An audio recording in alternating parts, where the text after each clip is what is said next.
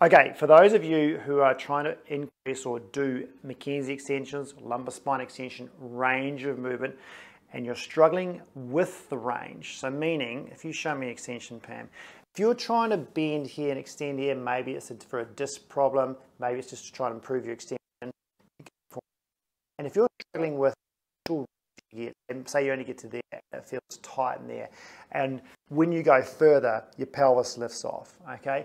I'm going to give you some exercise or some tips to try and change this a bit, to try and improve how much you bend there, to try and get rid of some of that stiffness in there. Now, if your problem is the one side, it can be, what I want you to try and do first is try and release some of the muscle tension and tightness in there using a trigger point ball. Now, this is, in the clinic, we try and get you, loosening up that soft tissue massage, release work, mobilization work to try and improve the range so then they can do that at home, they can do their stretches a little bit better.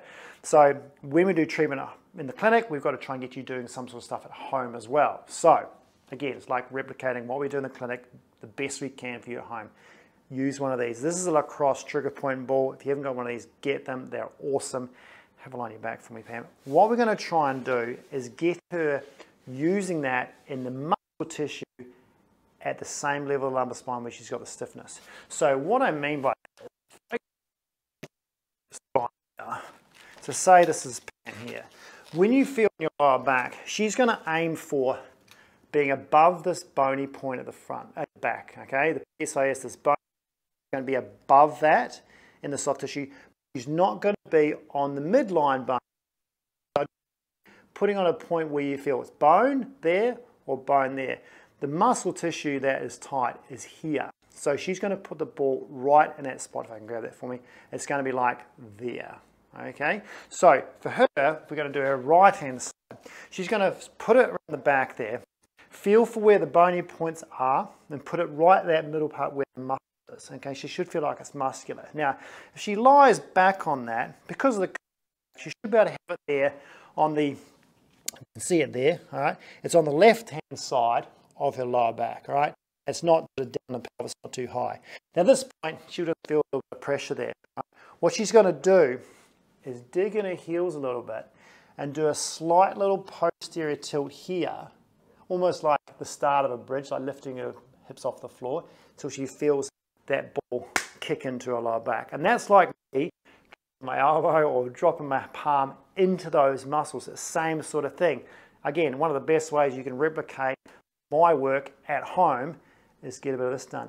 Now she can sort of go back and forth with her tilt, so let it back it off, and then she can do a pelvic tilt, bring it on, and work out how much she needs to do. Just be careful you don't do so much that you're getting referral down your leg too much. That's sort of nervy, that doesn't feel muscular, but this sort of work should be a good release feeling pain, not a bad one. All right, so that's a really good way of sort of replicating what I do. Again, try and do both sides with that. Obviously focus on the tighter side, and that's going to give you that muscular release that I need you to do before you start doing all your extension stretches. Now, second thing, take that away.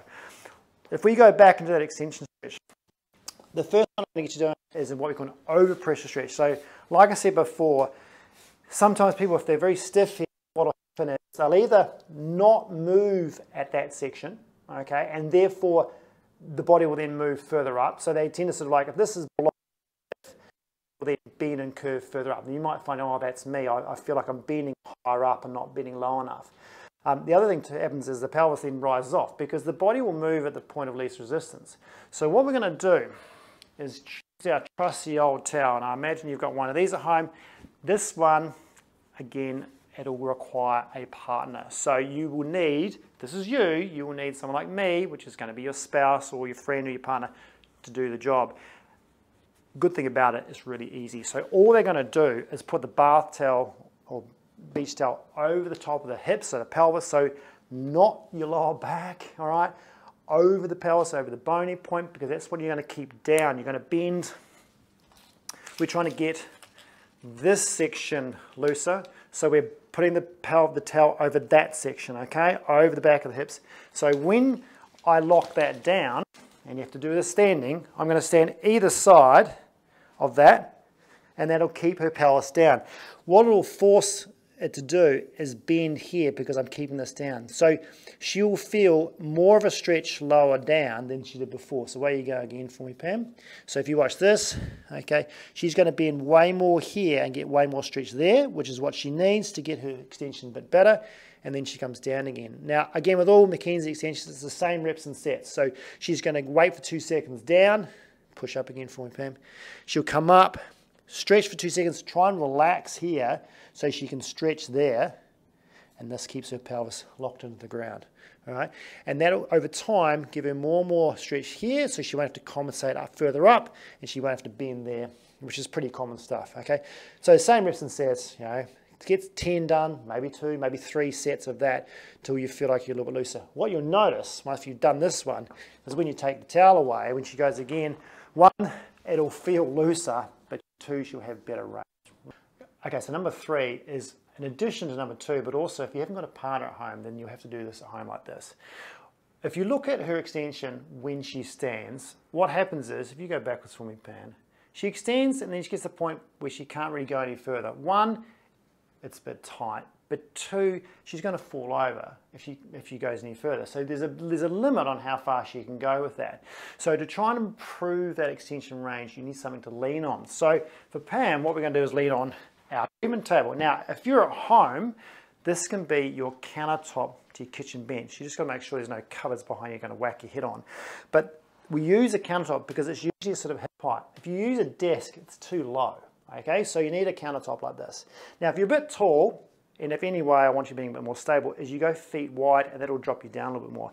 So if her feet are wide, she'll feel more stable. She'll be able to lean on it. Now, with this one, what she's going to do before she leans back, she's got to lean into the bed. So she's weight bearing, she's trusting that bed, which drops some of that muscle guarding down and allows her to sort of go back a bit further.